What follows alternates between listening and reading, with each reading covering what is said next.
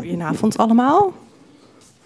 Namens uitgeverij De Bezige Bij wil ik u hier allemaal hier in de zaal en thuis via de livestream van harte welkom heten bij de avond rondom Lea Ypi's boek Vrij. Vanavond is Engels de voertaal, dus daar stap ik nu ook op over. On behalf of publishing house The Busy Bee, I would like to welcome you here in the rooms of Spui 25 as via the livestream to this evening in honor of Lea Ypi's book Free.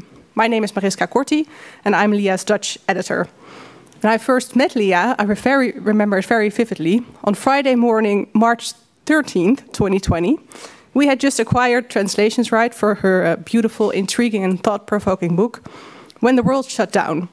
The afternoon before, we had heard our offices would close until at least somewhere in April, but cafes were still open.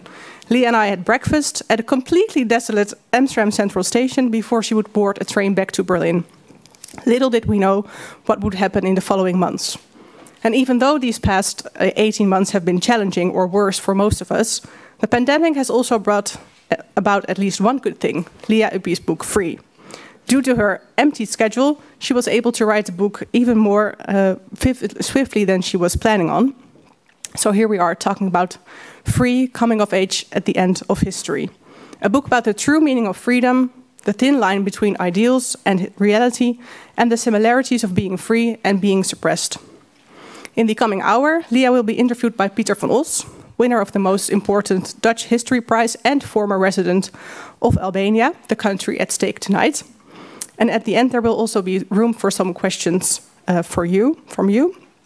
And as Lea's Dutch editor, I'm very proud to share her book with the Dutch reading audience. I wish you all a very pleasant and inspiring evening. Thank you.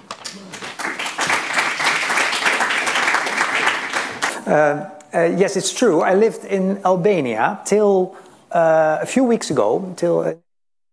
I lived there for 3 years. And when I arrived, I was looking for a book like this one. Or I was actually looking for this book, but it didn't exist yet. And there's nothing that compares to it in Albania. That's a bit odd, because you would say, if you read it, it's like, wow, why didn't I read like 10 or 20 books like this? Because Albania is a special case. It's you are here, so you all know this, probably. The comparison, well, that's maybe a bit rough, but some people would say the North Korea on the Adriatic, or whatever you want, but it was special. It was isolated. It thought of itself as, well, at least Lea thought so when she was young, that Albania was the richest country in the world, and the only country where people didn't suffer, and where you had electricity and running water, and all the good things humanity could offer. That is, of course, a given that is so wild that you would think, wow, there must have been a lot of memoirs written by Albanians, but they're not. And there are probably many reasons for that, and you can probably better say that. But I was just looking for a book like this, and I was very happy when I found it in the last weeks of my stay in Albania. Read a lot of Albanian stuff, everything that's translated in some language that I can read. And with the help of Google Translate, some books that were not translated. And I even had Albanian lessons, but hey, I'm 50 and maybe not that talented, so I don't get much further than the supermarket. Okay, Lea Ypi, let me introduce a little bit before she will tell you about her book, was a very happy, young, convinced Marxist. And then something happened, of course, as you all know. And this is, in her case, this is December 1990. We'll get to that. We only have 1 hour, so, and the book is so much fun, so we don't have to be afraid for spoilers. I would think, you know, say whatever, because there's so much more in the book that don't worry about it if you say something that could be regarded as a spoiler. So there's one moment, 1990, December 1990, that's important. And I hope we will go to 1997, which for many Albanians called the year zero. 1997. We didn't really realize that because there was also another war. There was a war going on in former Yugoslavia, and we didn't pay much attention to Albania. But it's a really, really wild story, I think. And then we go to today, and the end of this hour. Since I also have some questions about how you look at the world today, which is also in your book, and it's quite remarkable, I would say. Okay, first of all, to give you an impression, I hope you will read from your book.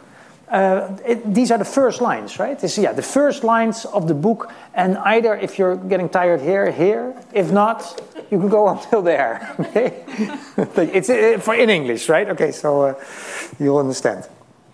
Great. Well, thank you very much for having me, and thank you very much, Mariska, for publishing the book in Dutch. I'm really happy to share it with a Dutch audience. I'll start reading, and then I'll ask if you want me to continue or stop. So the first chapter the book is called Free, Coming of Age at the End of History, and it's divided in two parts. The first part is about socialism, and the second part is about liberalism. And the moment of the break is 1990, which is this moment of discovery of the society in which I lived and thinking that it wasn't what I thought it was. And the first chapter of the first part, which is about socialism, is called Stalin. So this is how the book starts.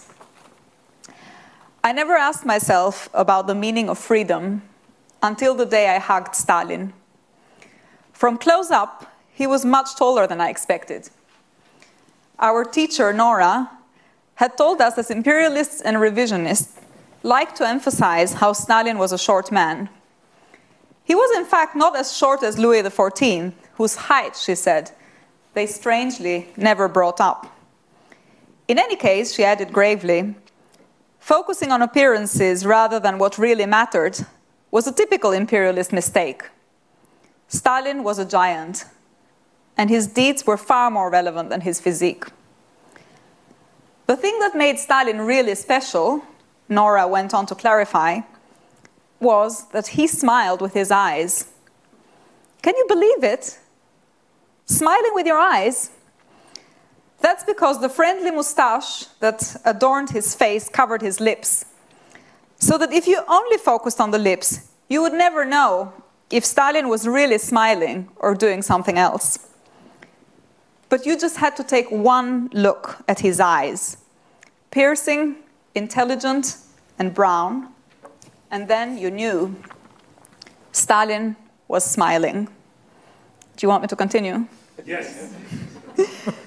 Some people were unable to look you in the eye. They clearly had something to hide. Stalin looked straight at you, and if he felt like it, or if you behaved well, his eyes would smile. He always wore an unassuming coat and plain brown shoes, and he liked to put his right hand under the left side of his coat, like this. That's not in the book. As if holding his heart.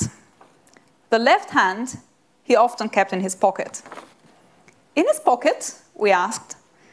Isn't it rude to walk with your hand in your pocket? Grown-ups always tell us to take our hands out of our pockets. Well, yes, said Nora, but it's cold in the Soviet Union. You told me to stop here, so I'm stopping. Otherwise it gets... this is the beginning of a really wonderful book. And here, at this moment, you're 11 years old. What happens then in your world and in your view of the world?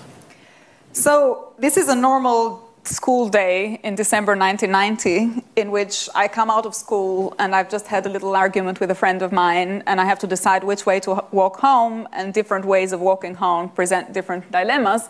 And so eventually I decide to resolve this dilemma by walking straight. And as I take an unusual path home, I stumble on a protest. And all I could hear are dogs barking, police shouting, and people running. And so I try to rescue myself because I get really scared of what's going on around me. And so I rescue myself. Eventually, I keep kind of run, and then see in the horizon this Stalin statue. And I sort of go, and that's the only place I can think of hiding from the protests and from the police. And so I go and I hug this Stalin statue and kind of hide behind it because it's such a massive statue. And I hide behind it while I wait for the police and the dogs and the protesters to walk past. And then as they go past, I have this memory of my school teacher. This is a moral education teacher, Nora, who tells me that Stalin had these friendly eyes and this lovely mustache and this friendly smile that you didn't quite know whether it was a smile, but eventually you realize it really was a smile. And so I had this moment of thinking, let me look at Stalin. Does he really smile or not? And so I raise my head and see that actually Stalin's head is gone. He's been decapitated. So the statue has lost its head. There's no eyes, no mustache, no friendly smile, no nothing. It's just gone. And so this is my moment in the book. It's the first chapter, first pages of the book, in which I think, why did they do this to Stalin? Why did they decapitate him? Who are these people? And why? What do they want? And why do they shout? Because this is the other thing. I kept hearing freedom, democracy, the sort of slogans of the protesters. And I thought, why are they shouting these slogans? What does it mean, freedom? We are free. I was free. I had to decide which way to walk home. And I made a free decision, and there I am in a protest. And so that was the first moment in which I thought there was something wrong going here. And yeah, but when you came home... And then I went home, and I talked to my parents, and I say, I was hearing these dogs barking, and there was a protest. And my mother says, there are no protests in this country. All we have are hooligans. And hooligans were the way in which at school, the protesters that were beginning to mobilize against the system were being despised and derided and kind of mentioned as these people who just disrupted public order. But what I did notice that day as well is how my parents were talking to each other, and they were talking about protesters. And I didn't know what a protester was and what a protest was, and indeed why we had any protests and what we needed protests for, because we were such a great country. Why would you protest in it? But my parents were having this kind of hushing conversation, and then I kept remembering what I was told in school. And so the conflict of the whole first part of the book really is about the truths that you hear at school from your moral education teacher and from the Mrs. Nora. And from the state sort of, I guess, ideology and television and so on. Yeah. And then the truths that are going alongside it at home. And okay, to go a bit fast forward, sorry. Then after a while you even feel a bit betrayed by your parents. Yeah, I mean,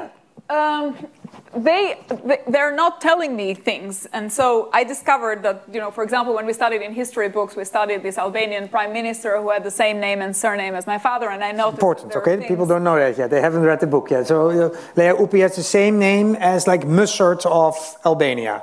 Yeah, so the prime minister who handed over the power to the Italians. Yeah, that's right. Say that. And in school, she didn't want this. They got questions about this, but she heard from her parents, he's not even related to us. Yeah. They kept saying to me, we're not related, we just have the same name and surname. But there were other things that were going on that were strange. For example, in school, all the children were commemorating the heroes of the Second World War, and they all had resistance relatives. So they would come home on the day in which we commemorated these heroes, and they would bring something, you know, a photo with an uncle that was mobilized in the resistance. And we didn't have a single person in my family. So I was really troubled by this throughout my childhood. And you seem not to be really allowed in the class to come up with a far nephew who did keep the key of a mosque where some partisans were. The teacher felt like, Lea, you're a good girl, but... Don't make this up. Don't make this up. Because, and we can say this, right? Don't be afraid for spoilers, because there's so much left in the book. This Mr. Ypi was related to you. Yeah, so he was my great-grandfather. But this was only known to me in 1990, where my parents had this moment of coming out in which they told me that everything that I thought they believed. So I believed I grew up in this communist country, and it was a free country. It was the most just country in the world. It wasn't that rich, but the reason it wasn't rich is that it was surrounded by all these powerful, horrible enemies. On the one hand, the Anglo-American imperialists, and the other hand, the social imperialists of the Soviet Union, and Yugoslavs were just on the border, and so we were attacked on all sides. And so the reason we weren't free was that even though we were a just country, we were surrounded by these horrible enemies that we had to fight before we could actually bring freedom to the whole rest of the world.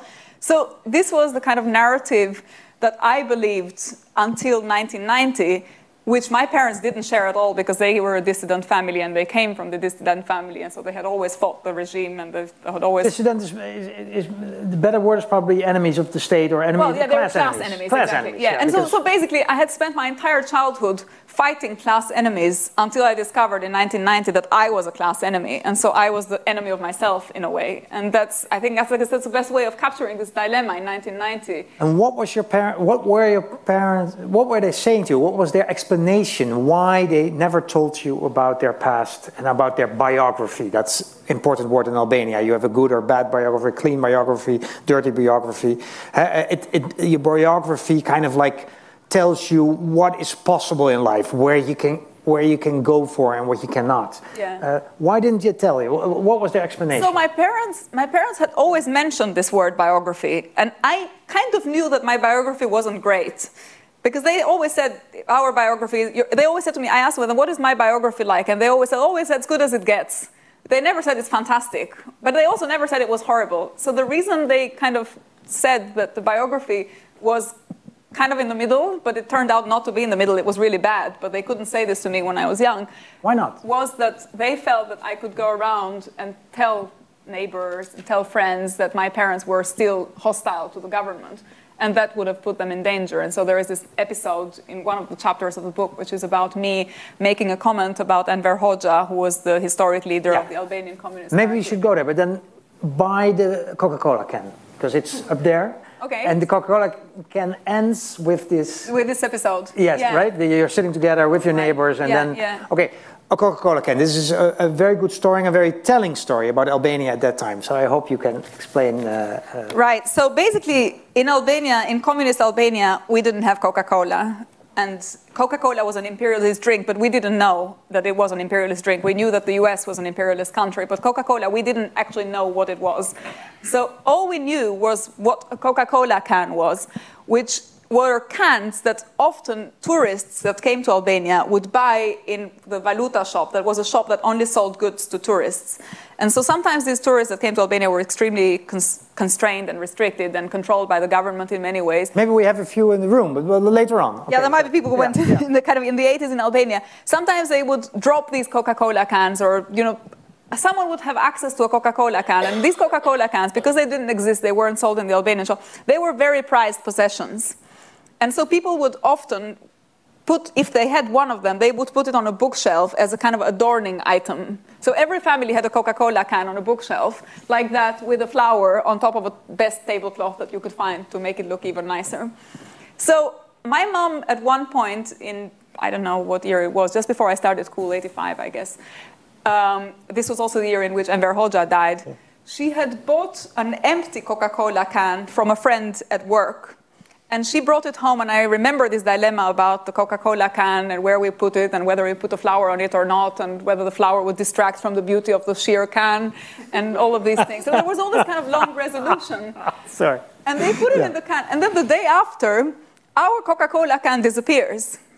And on the same day, it appears on the neighbor's television.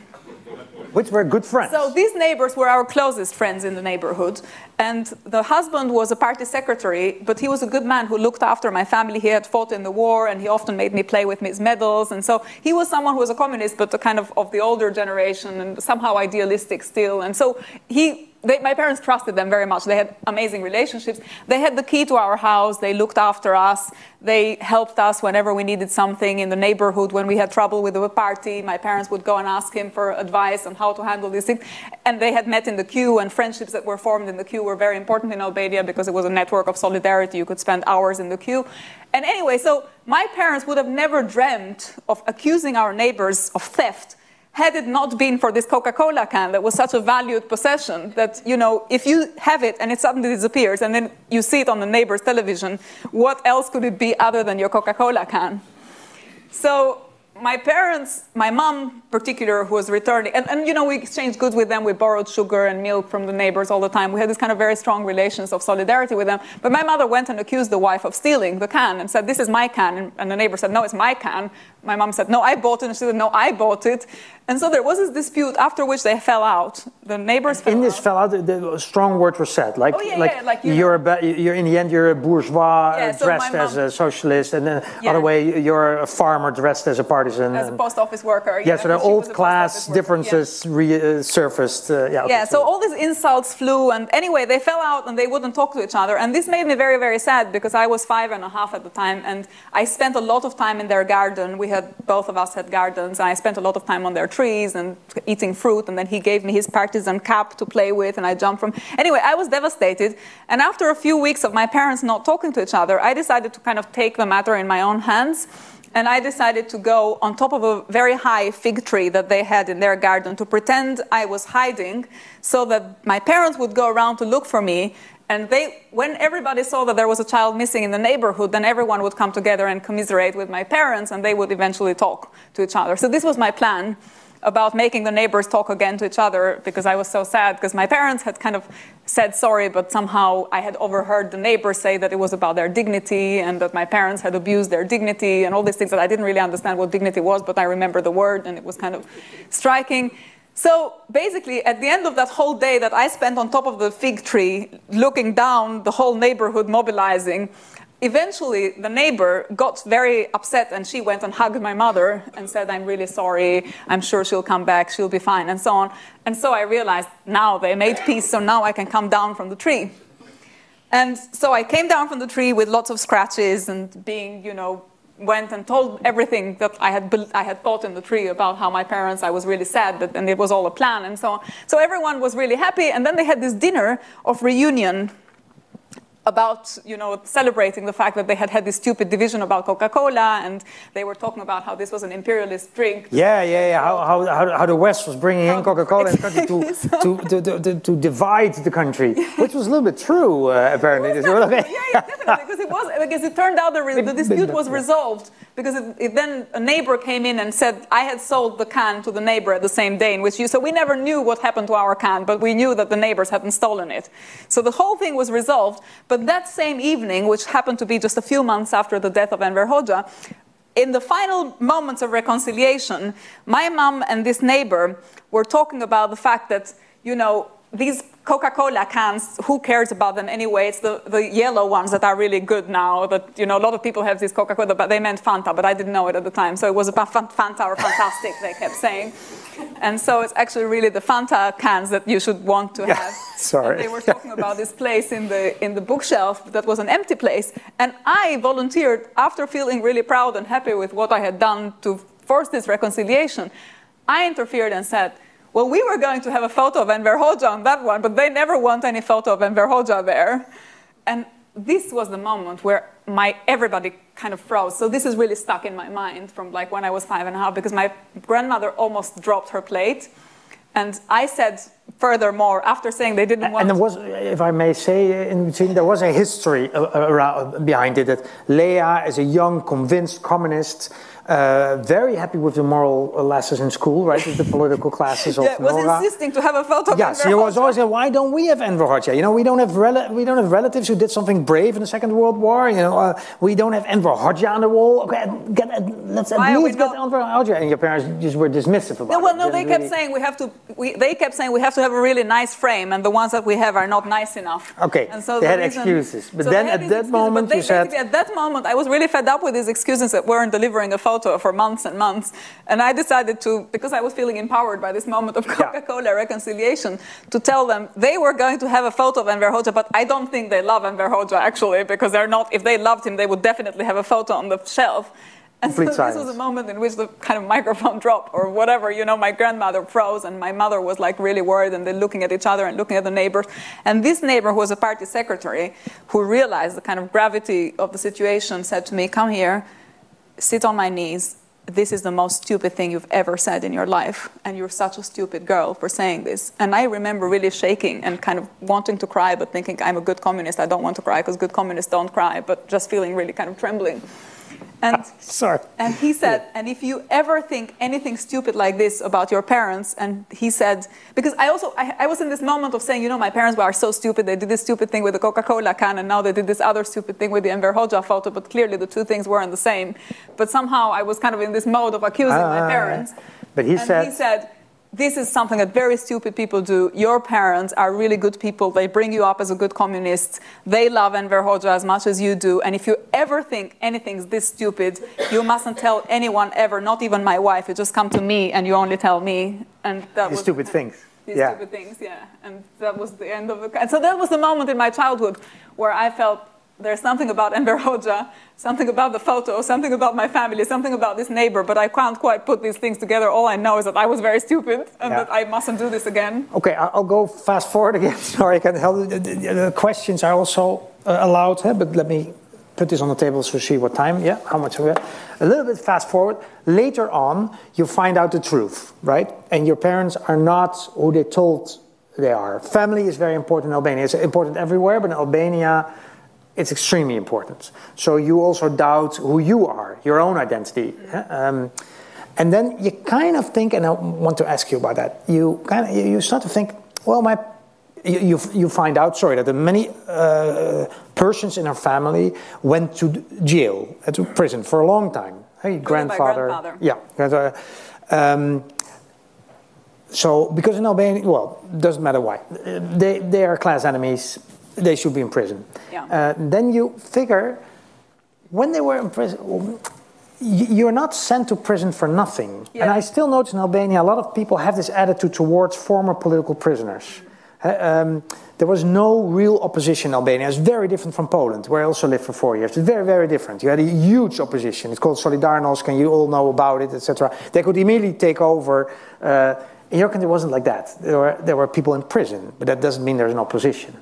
So some Albanians still think about political prisoners as people, well, they must have done something wrong. Otherwise you won't. And you, as a kid, even thought that about your family. Oh yeah, I mean, I definitely thought that about my grandfather because, so first of all, there was a story about how my grandfather had gone to university for a very long time and had left my father as a 3-year-old. This was coded language, right? Yeah, this was coded language. So they were talking about my grandfather who had gone to university for 15 years to do research and to do translations and so on. And so I grew up with this idea that my grandfather had been away for a very long time to do research, and my dad had grown up with a single mother on his own. And then it turned out that what they meant when they said my grandfather had been to university was that he had been to prison. And they told me in 1990 that this was what had happened, that he had been to prison for 15 years. Talking about freedom. So even in their own house, they had coded language. Otherwise, they were afraid you would understand this or somebody else, and that they would be spied upon, told about it. Yeah, I mean, this was a very developed code language because they kept talking about this person went to study this degree and this person went to study this degree, and this meant different forms of different charges. So if you studied economics, you were charged for hiding gold, and if you studied international relations, you were charged for treason. And so they had all this. What means dropped out? What is that? Dropped out meaning you committed suicide, and staying on to study further on to become a teacher meant that you had converted into a spy. So they had a very elaborate code language, which I didn't know as a child, and I didn't understand. But eventually in 1990, they broke down the code, and they gave me the explanation. And part of the explanation was that my grandfather had gone to prison for 15 years. And as a child who has never thought about political opinion and freedom and censorship, it makes no sense to you to think of a crime of consciousness. A crime of consciousness is not something that you can understand or relate to. So I remember that I was thinking, well, nobody goes to prison for nothing. He must have done something. What did he steal? Like, what did he do to people? Only thieves go to prison. And they kept saying, well, he was a political prisoner. And I was like, well, what does it mean? Well, we weren't free. And I was like, but we were free.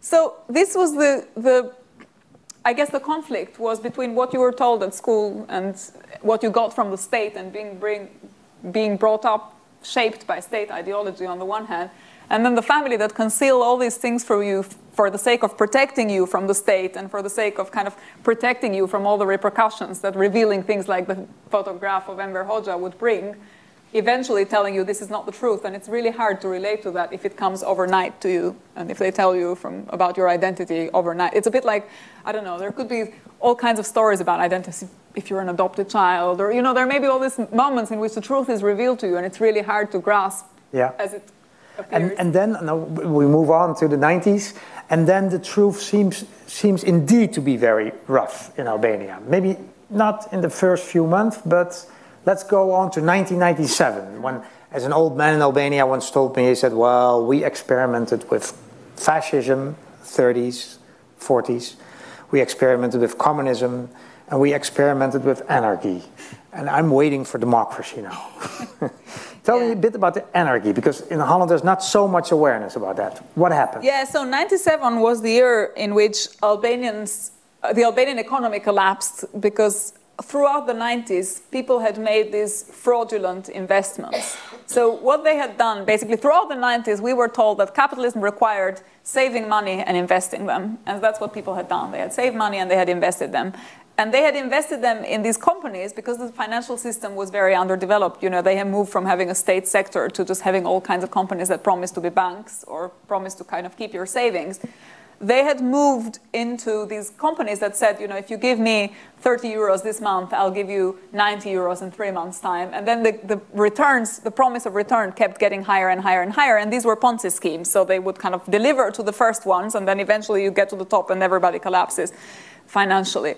So in 97, the country was basically bankrupt because the pyramid had gotten to the top. And so 2/3 of the country lost their savings, including my family, who were the last to join because they were kind of, how can we invest in these? This sounds a bit ridiculous. Where is the money coming from? And in the meantime, my mother, who was more liberal-minded and sort of more kind of right-wing libertarian, she tried to convince my father that we had lots of returns from the brain drain because there were remittances, because a lot of Albanians had gone to Italy over the 90s and had emigrated, and so they would bring money back, and the parents were investing Your their father money. was very reluctant, right? But My father was very skeptical, yeah. but I remember these arguments in my family about should we invest or not, yeah. and my mom was saying, well, what's there not to understand? You've got remittances, the immigrants bring money, the families invested in the financial companies give you more money. And my grandmother was saying, yeah, but what happens is everybody asks their money back. And my mom, I remember this very explicitly, she would say, well, in the West, nobody goes to ask their money back from the bank. You know, if you went in the West and everybody asked their money back, of course everything would also collapse. as well. Yeah, fair point. But you just don't do it. It's like, you know, it's kind of belief that sustains the system. So you just have to have this belief, and it will sustain the system, and the system will keep going. So eventually, well, there's a little as a liberal, I can't help myself. There's a bit of a difference that Western banks try to invest the money in some productive companies. So some of these had also done that. They had created clubs and restaurants. Yeah. So this was like a caricature version of what you kind of get of the capitalism of the West, okay. I guess. I buy into that. But you know, a bit just like the communism was a caricature of what real communism is. So this was like the liberalism was the liberal period was the same. People were having these beliefs about financial, you know, confidence and investments and return, and so they had these investments, they returned, everybody collapsed in the end, the system collapsed, and everyone was really angry and wanted money from the government. And at some point, they looted the assault weapons. There were lots of weapons, because all Albania had done in 15 years is basically to build weapons. So there were lots of weapons scattered around in various assaults and depots and so on. So all these depots where everybody had a weapon, a Kalashnikov more specifically, and the state had completely collapsed. It was no longer a question of left or right. It was sheer anarchy. Everyone was shooting. They were actually shooting in the air. Like, they weren't even, most of the victims, there were 2,000 deaths, more than 2,000 deaths. Yeah. But most of the victims were from blind bullets, so bullets that would kind of shoot in the air and then fall somewhere random and kill someone. So I remember I was 18 and I was doing my A-levels, and the school had shut. And I remember I was in my bedroom, it was dark, there was no electricity, I was with a candle, and all I remember was the shooting of the Kalashnikovs outside, and these bullets that would fall on my windowsill with ding, and then again, ding. And I remember talking to my grandmother about it and said, look, in the night there's a lot of bullets, and she was like, well, just move the bed out of the window. So I was like, okay, fine, I'll move the bed out of the window. But a lot of it was also dark, so in a sense, hers was like, you will survive, you will be fine, just don't be next to the window, go a little bit further in. But a lot of it was also really scary because you couldn't actually go out because you could get killed, and a lot of people were killed by these random bullets. And so for me, the book ends in 97 because that for me was a summary of a kind of collapsed paradigm of belief in this new liberal system that was promised to bring freedom and replace socialism.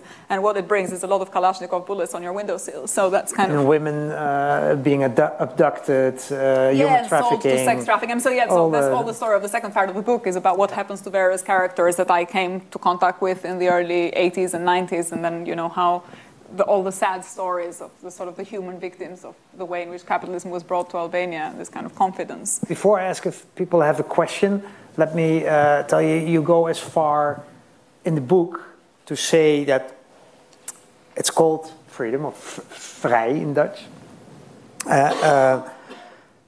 That nowadays in Albania we are as far, or not in Albania, we all things are far removed from freedom as my parents were. That is difficult for me to understand since everything you just told about the dictatorship you lived in, or the totalitarian system you lived in as a kid. Can you explain why you come to this conclusion? I mean, the book is in a way a tale of a failure of two systems. And in one part of the story, I am the oppressed, And in the other part of the story, my family has had finally their revenge on the system, and so they are the privileged, they are making decisions, but there are a lot of other people who are oppressed. And so for me, and who, lose their life, or who lose their position, or who gets, dehumanized in many ways, and so on. So there's victims in both parts of the book. I guess the reason I say that is that for me, the way it looked in '97, and which I have kind of believed this, it's as though there was this ideology and this commitment to freedom in socialism, which I was committed to as a child, which overnight was replaced with this new commitment to liberalism and to liberal ideology, which all came, both of them had their own vocabulary, their narrative categories, their ideologies, and so on. And both of them were supposed to nurture a kind of belief in a system that would deliver eventually, but wasn't delivering now. They were in transition. So they were in transition. So in communist Albania, in socialist Albania, it was about the transition from socialism to communism. So my teacher Nora, true communism, yeah. So my teacher Nora would say things like, in socialism, we have class war. We have the class of the proletariats who is fighting the class of the bourgeoisie, but class struggle is still there and it's still very important. In communism, class struggle disappears and the state withers away because that is the real utopia. So now we are in this transition from socialist freedom to communist freedom. And then in the 90s, communist freedom was gone, communism was gone, the working classes were gone, all the categories that you used to make sense of this transition to communism were gone, and they were replaced by this new discourse of liberalizing, structural reform, invest and save, privatization, shock therapy, political freedom, and the one thing that you were not, and we had lots of parties, so we had freedom of opinion and freedom of thought and freedom of expression, so we had like 300 different parties, but the one thing that these 300 different parties were not doing, and were actually, it wasn't really acceptable that they would do, was to question the liberal system in which they lived. And nobody in Albania actually ever questions this new reality in which we're in, because there is still this utopia that liberalism will eventually deliver. It's not working now. We know it's not quite working. There's some people, they're losing their jobs. Some other people are forced to leave their country. Life is miserable for quite a few of them. It's going to be miserable for a few more years. But if you adapt and you make these sacrifices, this liberal utopia will deliver, because what else is there apart from that utopia? Yeah, and maybe nowadays even, sorry if I may, Europe. So, right. I talked to some people working on the countryside that were helping a friend with building a house, etc. And they said, yeah, the EU, Albania wants to join the EU, right? That's a big issue in Albanian politics, how to do that. The EU, especially Holland, says, well, you're not ready for it. You have to do a few more things here and there, rule of law. So these workers said to me, well, to be fair, it was a bit different. My wife was there too, and she was a diplomat for Holland. So the Albanian friend was asking the workers, why are you all so silent? You normally talk so much. Oh, we don't want to start a diplomatic row. Okay, well, then give your political opinions. And they said, well, yeah, opinions is a bit complicated.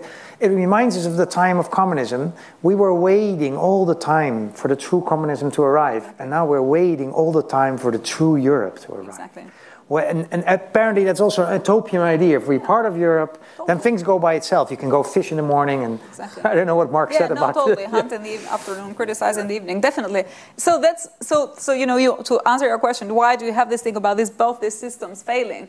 Because in the meantime, lives are gone by. Some of them are lost. Some people die on the workplace. Some people died doing these dangerous crossings, trying to go to Italy. Yeah. Some people were, didn't make it to the other side. Some people made it to the other side and had an accident because they were overworked.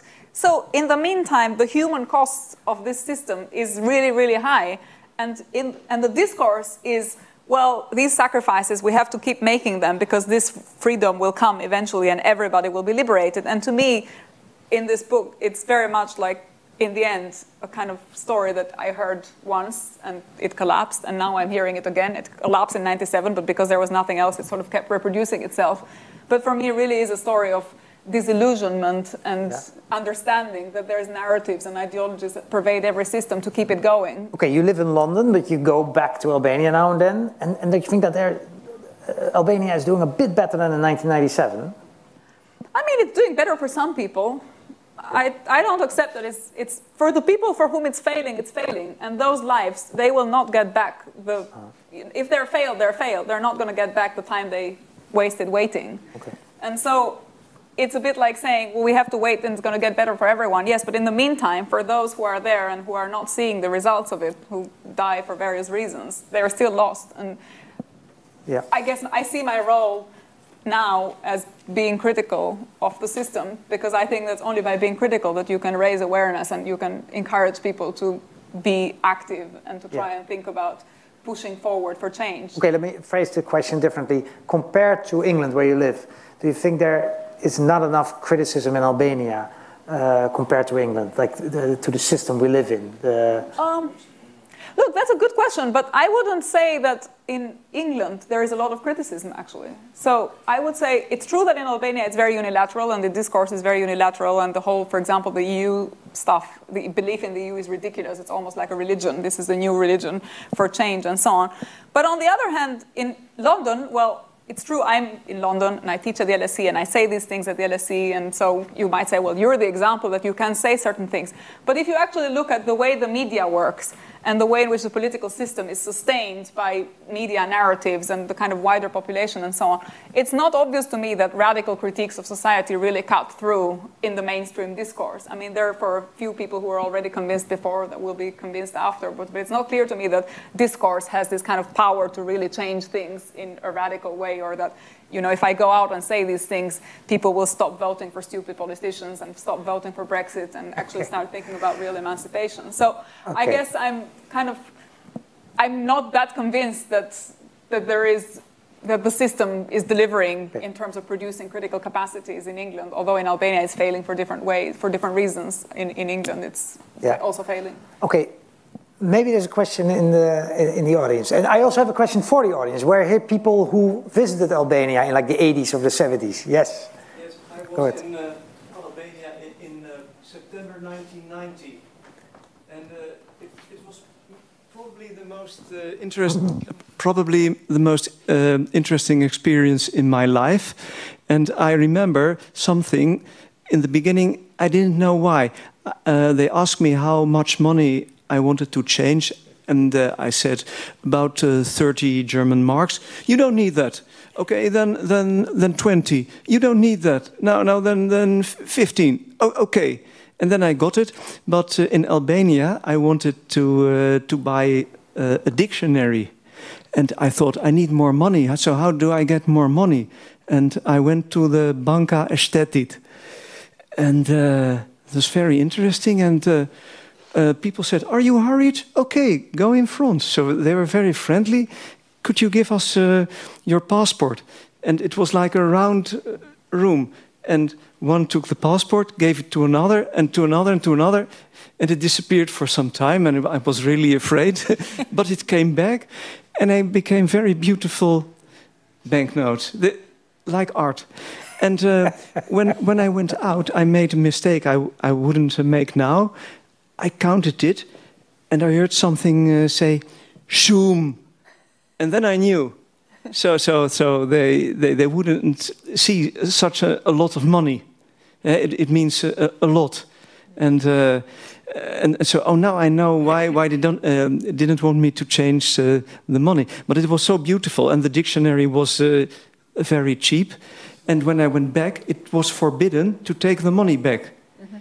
But I wanted to smuggle it, because it was so nice. And then I hid it in the ashtray of the bus, and I was very afraid, because we all had to go out of the bus, and they would search. And then I had visions, so someone would come. Was it you? Was it you? Was it you? So, but there came no one, and I went back to the bus, and when we were over the Yugoslav border, I looked in the ashtray, and they were there, and I still have them. Very good. So you were 10 at that time, or 11? 1990, 10, September 1990. Go ahead.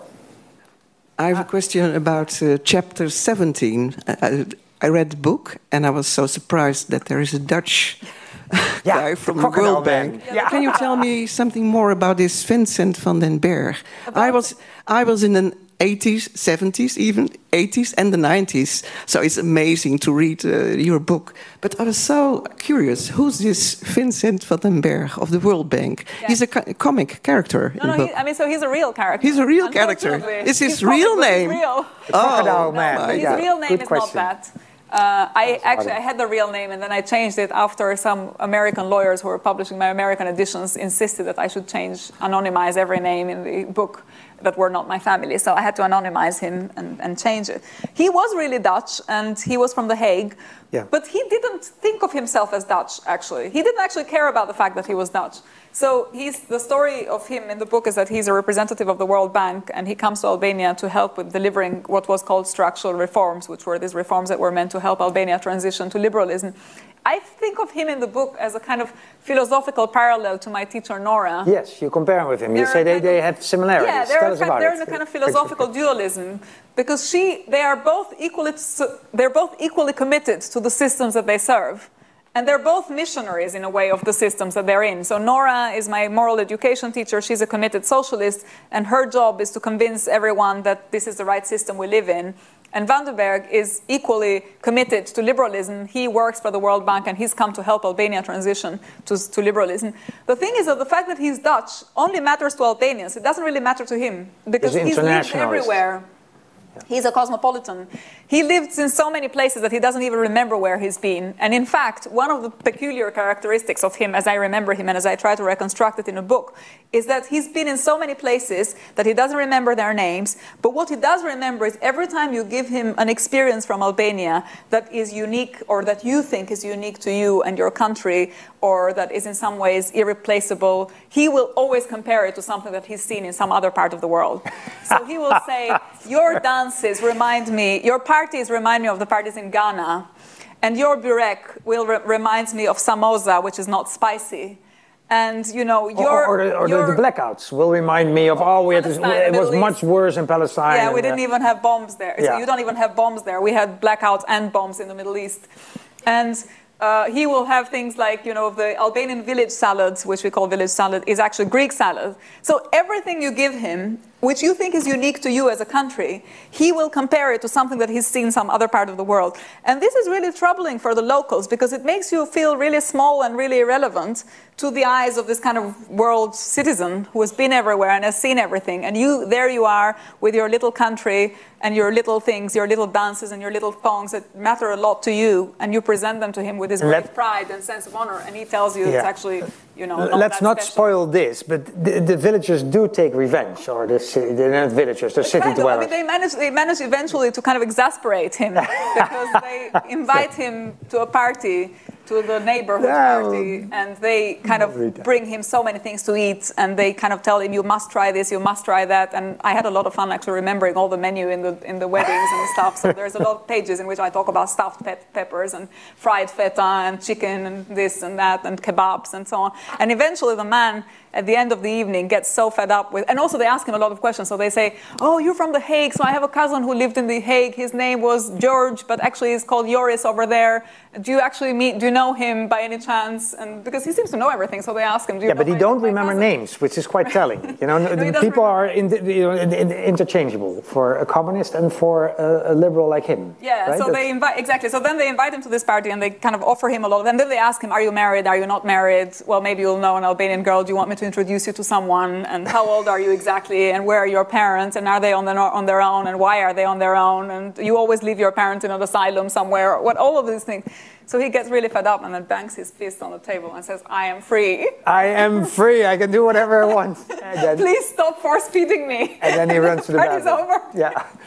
Gerard, were there more things in the book? You're an Albanian connoisseur. You're the Dutch Albanian connoisseur.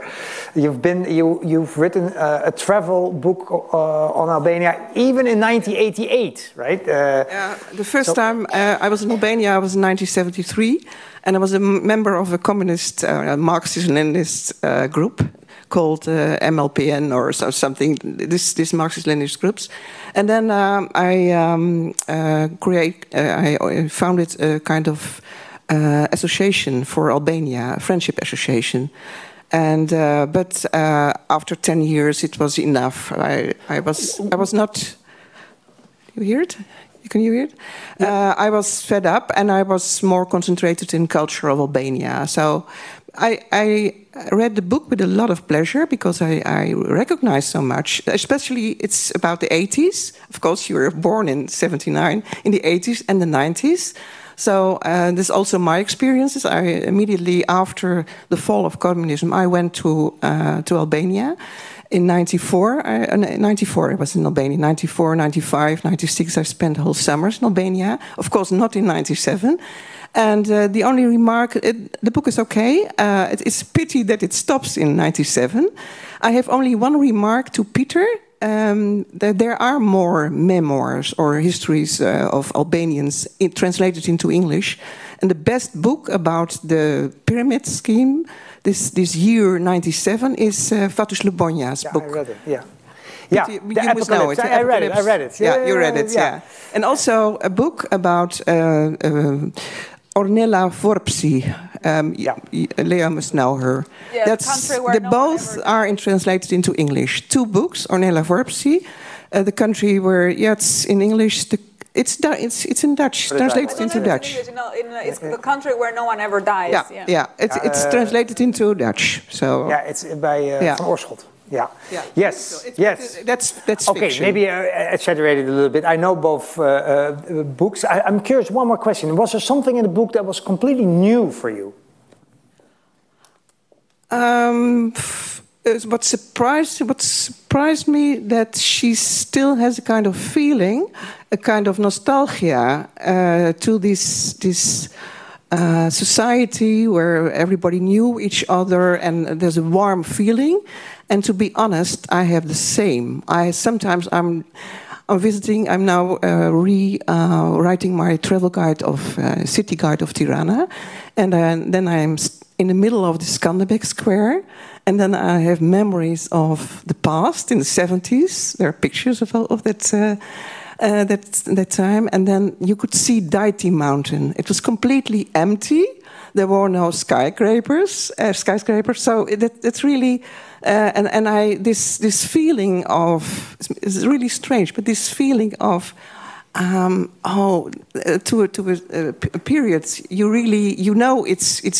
it's maybe better now, but this nostalgia to it I could compare it with the 50s. I'm from 1950. I'm born in 1950. This time of that you didn't travel abroad, that it was a small society, everybody knew each other, people were not, they visited each other, they were not just watching their telephones. That nostalgia, that was for me a kind of, it's not surprising, but I like that. Maybe you want to respond. Yeah, so there is, you probably recognize, there is a chapter in the book in which I talk about the kinds of tourists that visited Albania. And I think that probably sounded familiar to you because there really were of 2 kinds. So one were the kind of committed Marxist-Leninists who thought that social democracy was a disaster and Albania was a model of the future for every socialist in the world. A lot of Scandinavians, right? A lot of Scandinavians, and from Holland, actually. And from Holland, yeah. But Scandinavians especially, they were like, what we have is horrible. The social democracy is just horrible. It's a crime, and we need Albania to kind of move forward. And they had this attitude that they got really enthusiastic about everything they saw in Albania. I have a sentence in the book which I think really was like that even the mosquitoes were exciting. Everything was like really exciting about Albania. They would even the way the mosquitoes would suck your blood was something heroic about it. They would wave at you all the time, but you wouldn't really respond. We weren't allowed to respond. So I remember my teacher, she told us that tourists are very dangerous. The ones that will offer you bubblegum are the most dangerous of all. So never go close to the tourist, she said, that offered, not the tourist in plural, the tourist, the category of the tourist.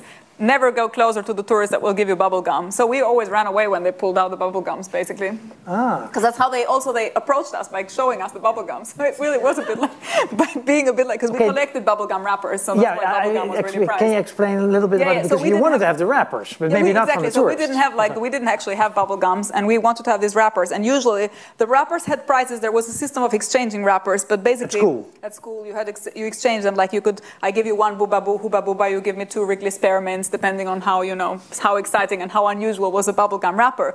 But basically, one metric was Hubba Bubba and Wrigley Spearmint or whatever, but another metric that was really important was how fresh the bubblegum wrapper was, meaning how long before the bubblegum had been in the wrapper.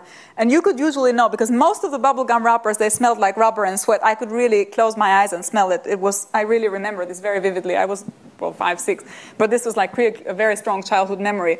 So most of them had this mixture of rubber and sweat, because they'd been in so many hands and exchanged with them. But some of them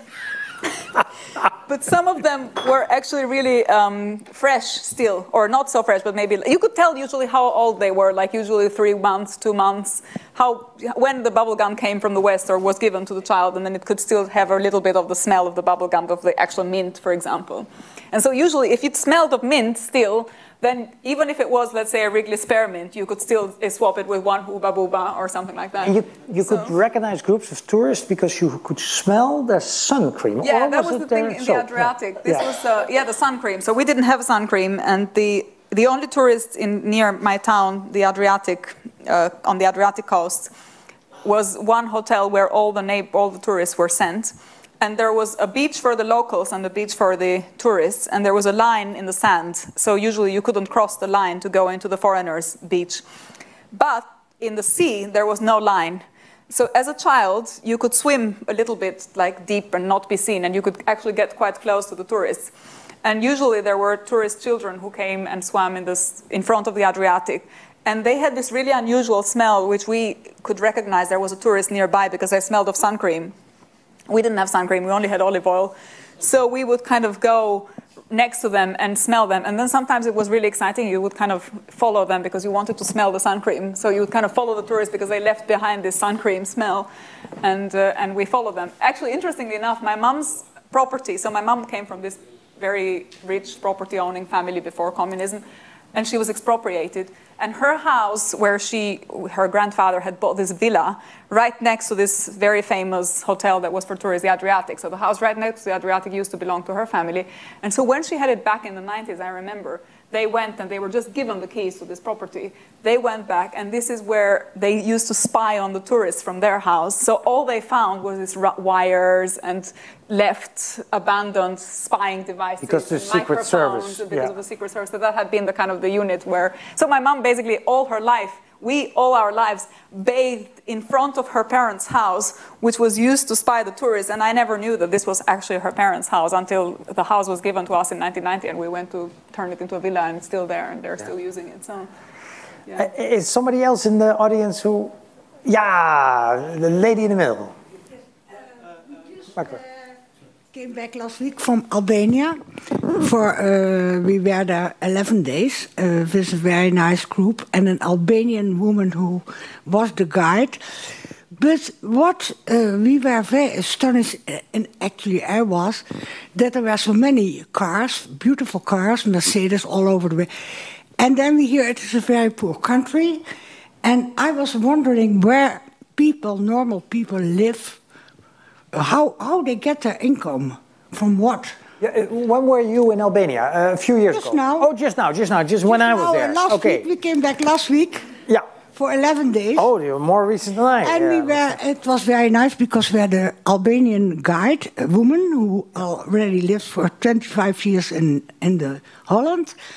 And Rudy Kari, I don't know if you know him, he wrote about Albania already many books, in any case one book, so we had very nice guides. But that was the question. Yeah, the question was, well, how do they make their living? Well, so we come to Albania now, maybe that's fine. So, well, you have been to Albania more recently than I have. You were told, my sense is that the rich Albanians are in Tirana and Durrës and the main towns, and then there's a lot of people scattered in the neighborhoods, and either they don't make a living and try to leave the country or go, or they're employed in these kind of precarious, or they work for the rich Albanians. My family is now very wealthy. My mom's very wealthy because she had a lot of properties back, and so there's quite a few poor And she sold them to an she sold them to an Arab developer after when I was old and I didn't need her money anymore. But basically, anyway, she got her properties back and made her money back, and so she's wealthy and comfortable, and she employs lots of these Albanians that you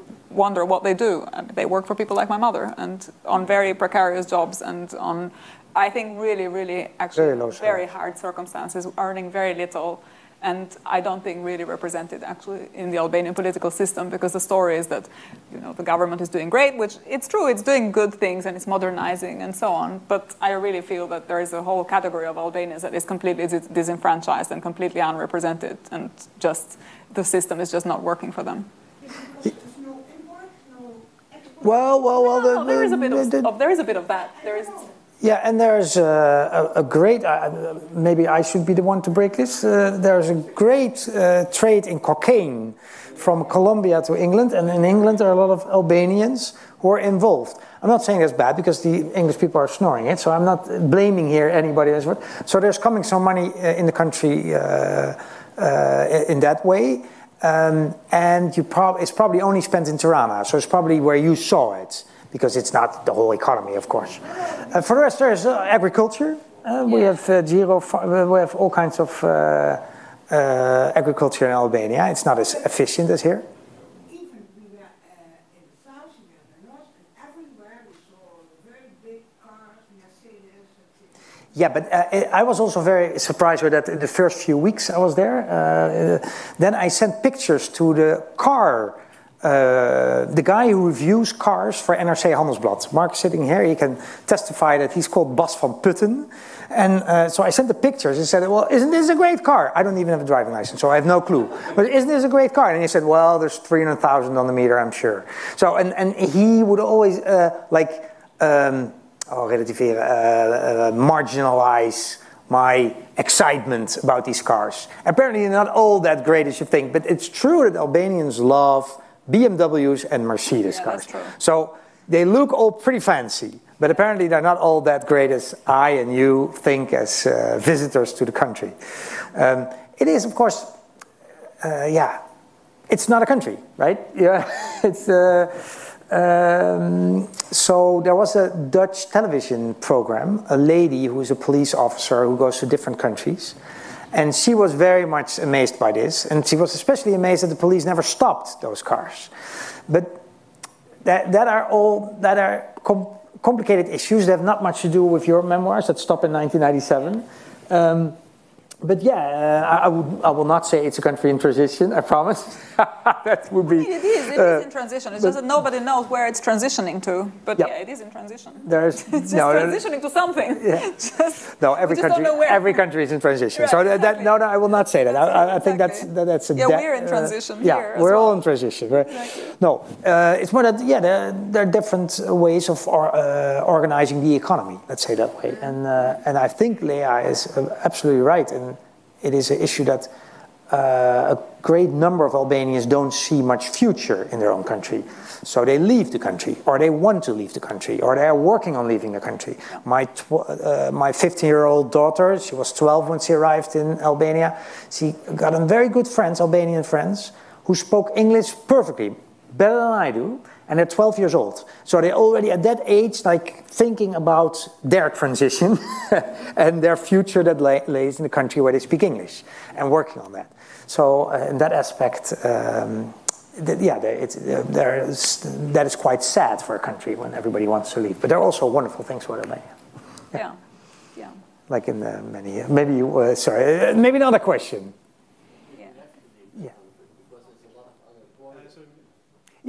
Yeah. So it seems very logical. A lot of Albanians are going to Canada and the US and even here. Well, most of them are going to Greece and Italy, then Germany, and in the end you get also some people who go to Canada and America. You will be surprised how many people are living in North America. Yeah. Albanians. Yeah, there's an Albanian... There's a lot of them. But it's a bit complicated. I went into these numbers because I'm also writing about Albania. Many of them left the country way before the 90s, the ones in America.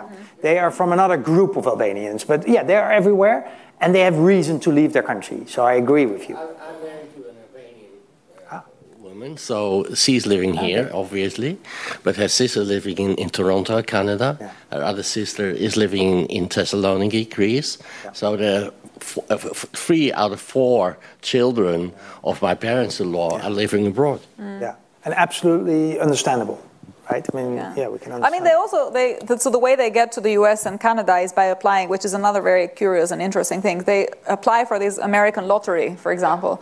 Yeah. And they all apply for the American lottery, regardless of whether they want to go or not. And then when the lottery comes up, they feel like they can't say no to the lottery because you've been chosen by the lottery, you won the lottery. And so I know a lot of Albanians who actually left everything they had in Albania just because the lottery came through. And they had no intention of going, they just applied for the lottery. There's no country in the world. Sorry. To be honest, all the people I've met who left Albania have a better life than they ever would have in Albania. Well, I don't know. I mean, I know people who were very high up in the government, for example, in Albania, who won the lottery for Canada and are now doing kind of mid-level employee in the bank, and you know. If you don't have any work, if you don't. Yeah, sure. No, definitely. Yeah. You come from a wealthy family. Yeah. Not all no, definitely. Yeah. I completely agree with that. You don't have any opportunities. So all the people I've met who left the country, have a better life as if they stayed there. Yeah. And just to talk about the book again, the family is only wealthy after getting these properties back and selling it. Your mom also cleaned toilets in Italy, right? Yes. Yeah, but still, if nowadays you're right. But the family has a certain background, also intellectually and so forth. I mean, it's not a moderate Albanian family, I understand. That's the way I perceive it. Yeah, but it does something with pride and honor if when you're abroad, maybe not the next generation, but the first generation, they are employed in Greece and Italy. Seriously, in the numbers, is like almost all of them is mainly about Italy and Greece, and they having the lowest jobs in those countries. Yeah. And yes, they probably are better off there. I mean, materially wise nowadays, in these days. Not only materially, but also the way of living. And for instance, my wife, but also my two sisters-in-law, they never want to go back to Albania, whatever happens. So they perceive their home country as not very positively, to be honest. Are you optimistic or pessimistic, to get to your point, optimistic or pessimistic about the future of Albania? Okay, so I'm going to say I'm always optimistic about the future of everything, but that's because I'm a very optimistic person. But I'll tell you under what is my optimism? What does it consist of? So I'm optimistic, but because I never base my optimism on looking around and thinking, do I have grounds to be optimistic or pessimistic? Like, I never make these assessments to decide whether optimism or pessimism is warranted, let's say. So I feel like we always have a duty to be optimistic, because if you're not optimistic, then why do you do things? Why do you move forward? Why do you try and change things? Why you wake up? You can't be not optimistic. I mean, how do you live without being optimistic? Why do you even live if you're not optimistic? So this is why I'm always optimistic. Thank you. We got to a good answer. Yeah, I'm always optimistic, and I always have hope. But because for me, having hope is like a moral duty. It's not about seeing the world and deciding, does it actually justify my hope or not? I think it's just not the right way. Okay, then let me rephrase the question. How was your last visit to Albania? What did you think of what you saw?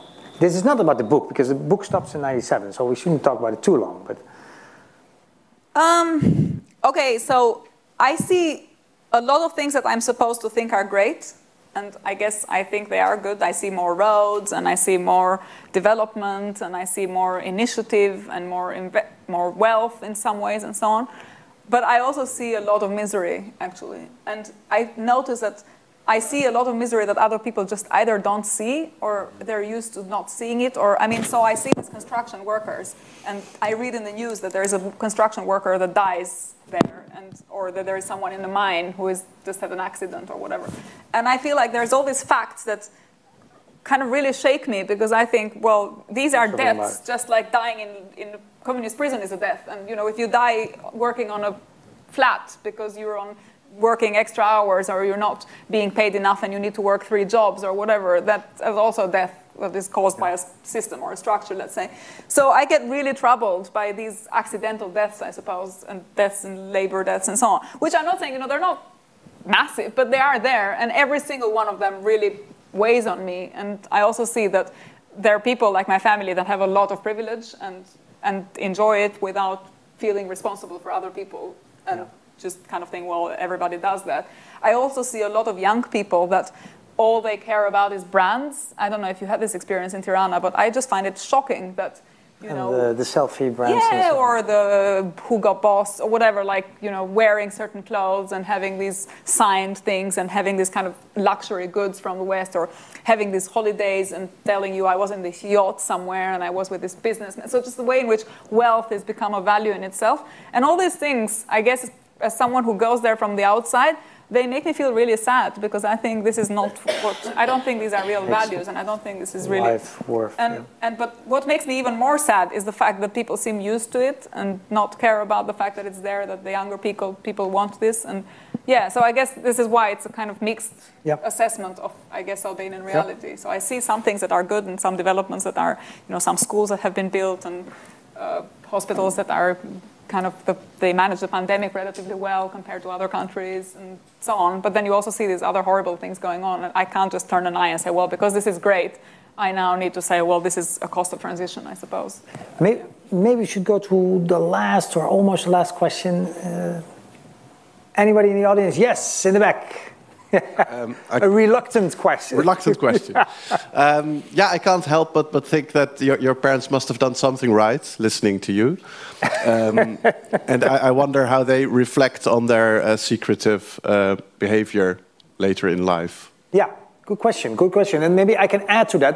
This question also, you promised your father, he's not around anymore, I know, but you promised him, he was so disappointed that you wanted to study philosophy, he would say, do at least something like physics, something that you know, that helps the world and helps you, and not all this talking. And he meant to say, stay away from Marx. Yeah. Not Marxism again. That's true. And you promised him to stay away from Marx. And now, the last time I checked, you're giving classes on Marx, right? Yeah.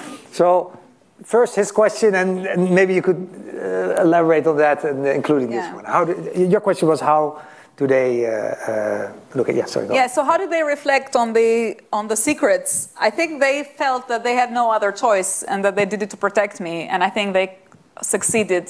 And I think they were right. They convinced me that they did this for my sake. It was otherwise a really loving family. I had an amazing relationship with my grandmother, especially. She was really my kind of orientation in the world. She kind of taught me how to live in a way. And because I had this incredible trust in her, I took on and I absorbed all these transitions in my personal kind of coming of age, as it were. The book is a kind of coming of age story. Yes, yes, it is. There were all these crises, but she helped me overcome them, and sort of she helped me navigate my identity and try and bring together. And this book also really helped me bring together all these different pieces of my childhood and so on. About my father's and my kind of Marxism stuff, I also, my father doesn't live anymore. So, and my grandmother also doesn't live anymore. And they never really see me. My dad saw me study philosophy, but he didn't really see me kind of take an active interest in Marxism in the way in which I ended up doing just before so you did I wrote this book. Okay. I didn't, just before this book, I was going in a more and more, I had my theoretical, and this was part of the reason for writing the book, was that I become more and more interested in Marxism, but not just Marxism as a philosophy, but the politics of Marxism. So if you have these commitments, and if you believe in this critique of capitalism and so on, what follows from it politically? What kind of society does it create? How does it think about democracy and so on? And my mother was horrified, because she was always right-wing and libertarian, and in a book I talk about her idea of freedom, which was a very classical, I guess, liberal idea of freedom. And she was always telling me, like, how come you study Marx, and why are you interested in Marx, and how can you how can you care about this stuff? And at the beginning it made me really uncomfortable, because I knew why she was asking this question, and I knew what she had in mind, and you know, there were all these deaths in the family, and these persecuted people who had spent years in prison and so on. So it was very hard for me. But then on the other hand, I thought about this, and my grandfather, the one who went to prison in Albania for 15 years, he went because he was a socialist, and he had been in the Popular Front he'd been kind of involved. He studied. The Social Democrat. He was a Social Democrat, but a Social Democrat of the 30s was like, you know, way to the left of a Social Democrat now. Yeah, but just to So a Social Democrat in the 30s was a real principled Social Democrat.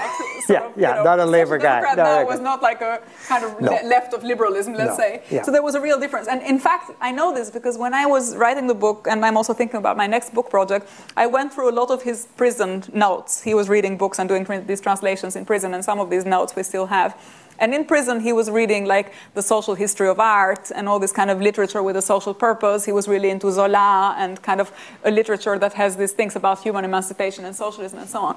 And in fact, part of the reason for writing with this book and having my commitments, I feel that there is a story, in a way, the the story of the 20th century is obviously a story of the left against capitalism and a story of the left against liberalism and so on. But a lot of it is about internal wars within the left and the kind of the left killing a part of itself, kind of. Yeah. And Soviet communism was some of that, and Stalinism obviously was some of that. And there were as many victims of Stalin that were actually syndicalists from Spain, or Trotsky, or whatever. Like all this kind of.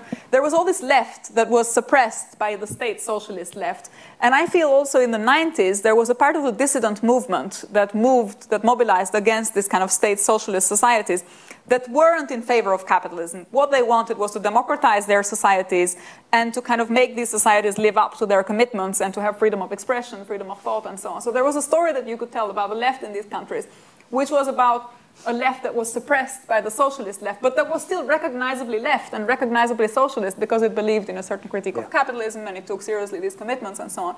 So when my mother asked this question, I kind of, at first I was perplexed, and then I thought, well, look, I mean, my grandfather was a socialist.